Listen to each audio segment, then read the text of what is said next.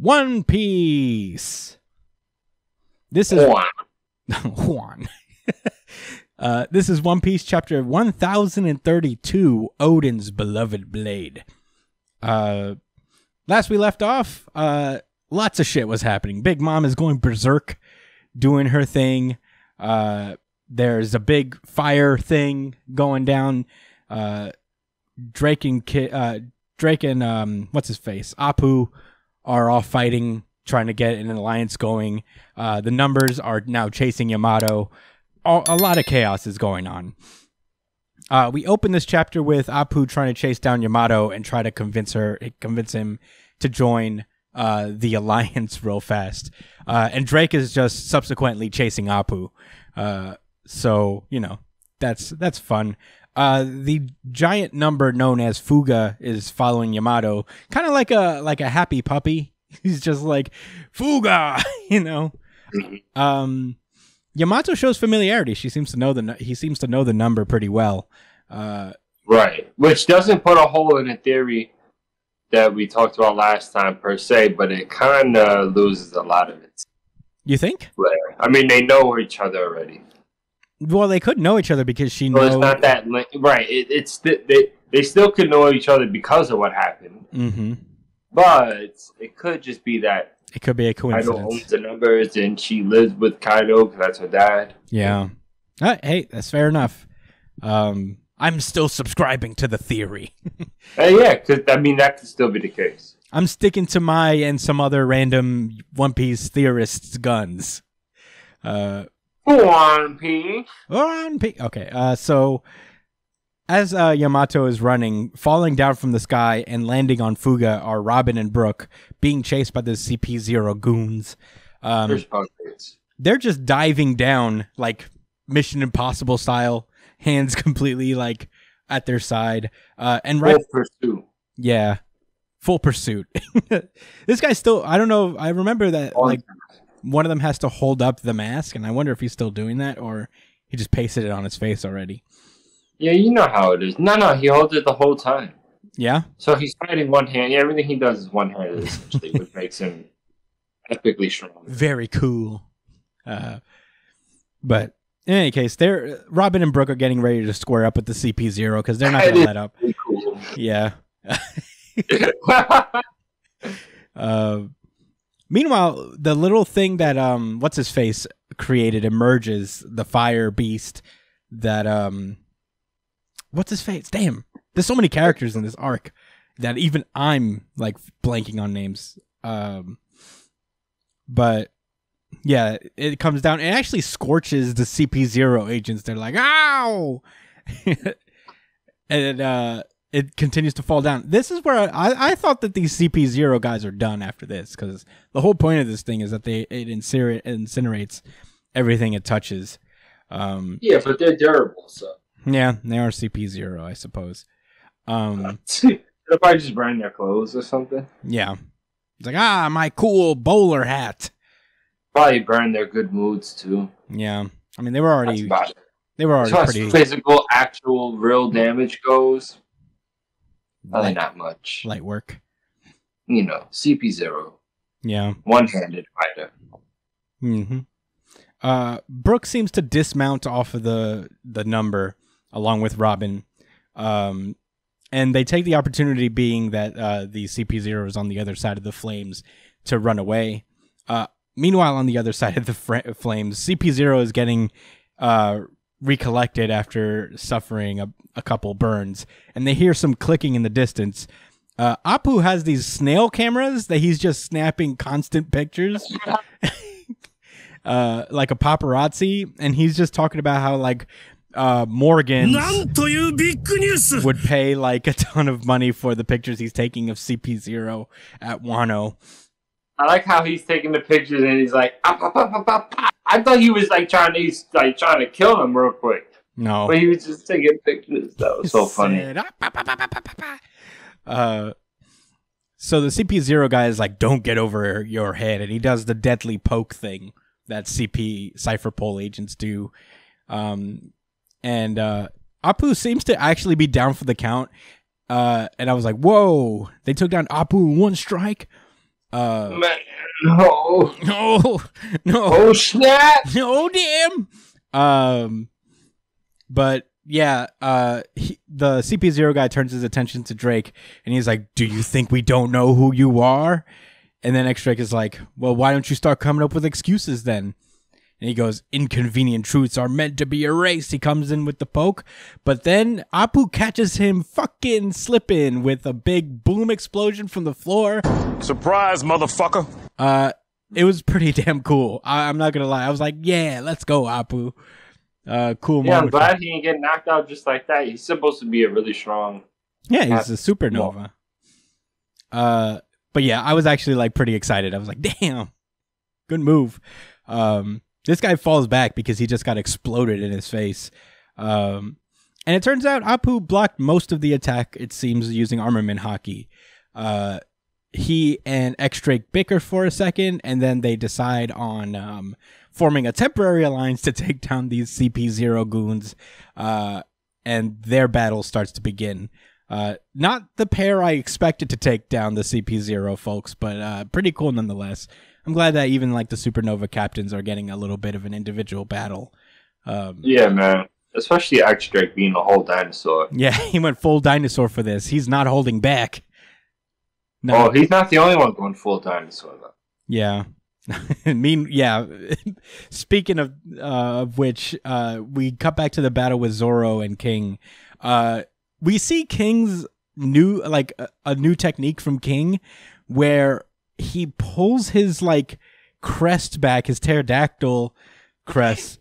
He pulls it back so like long that even his jaw, you start to see it like stretch up too. And then he lets it go like a slingshot, and his whole head just crashes into the rock behind Zoro and like decimates basically the whole area. It's pretty impressive, I guess. It was a weird ass technique. Probably the weirdest technique I've ever seen, and that's saying something for One Piece, I feel. Yeah. So Zoro's just like, damn. Yeah, he's a damn, that's like a laser beam. How do you even block that? And then King says the pterodons of the ancient past hunted their prey just like this. And Zoro's like, damn, I had no idea. This is the most One Piece fight I've ever seen in my life. Listen, Oda has done this a few times with like the dinosaur thing. Yeah, and you know what? I'm not gonna lie, it never gets old. I laugh every single time. Just make them cool, Oda. Come on, stop making them do this stupid shit. No, Queen being an actual snake instead of a brontosaurus.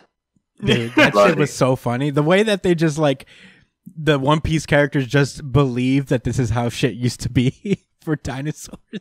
It's always so funny to me. Zoro also asks, I'm guessing the flame on your back is a pterodon feature as well. And King is like, it's not. And Zoro's actually surprised. He didn't have to tell him that, but he did. Yeah, he's just like, no. You're wrong. This is just me. This is me as a person. So Zoro tries to use his 3-sword style, black rope, dragon, twister. And King puts his dukes up, and he just basically guards the whole thing. Nobody's been able to block this attack. This is like a pretty big attack for Zoro. And apparently it's because that not only does King have just like the pure durability that all of these like ancient Zoan types or mythical Zoan types have. Generally have. Yeah, he seems to have his own level of intrinsic durability within himself. Unique to his race, I imagine, of the Lunarians specifically, if that's to be believed. But he goes like he just comes down from his pterodon form, and he goes, "Fine, I'll give you a sword fight." He pulls out his giant sword and starts sword fighting with Zoro. Zoro's just trying to figure out how to even fight this guy, because everything he does is just a pretty good answer to whatever Zoro is able to do. King even knocks him back for like a few miles through some rocks, and he lands on the ground. And as Zoro's just like lying there, he starts to hear a certain sound, the sound of a shamisen, And at that point, that's when the What is that? It's an instrument. It's a Japanese instrument. Yes, the instrument we'll see momentarily. And upon hearing this, the Enma sword starts to hiss, and the next page, all you see is Zoro going ah, as the Enma is sucking all of the haki out of Zoro's arm. This happened once before. Yeah, for sure. He's like, Enma is, and we cut over to Orochi, who's just chilling still. He's still like hiding out. And he also hears the Shaman Sen, which indicates that it's probably his observation haki that's like allowing him to hear the Shaman Sen himself. Or it could also be Enma highlighting it for him. Oh, yeah. I mean, that's possible. Enma seems to have a mind of its own and its own version, like source of haki to it. So that's very well possible. But anyway, Orochi hears the Shaman Sen as well.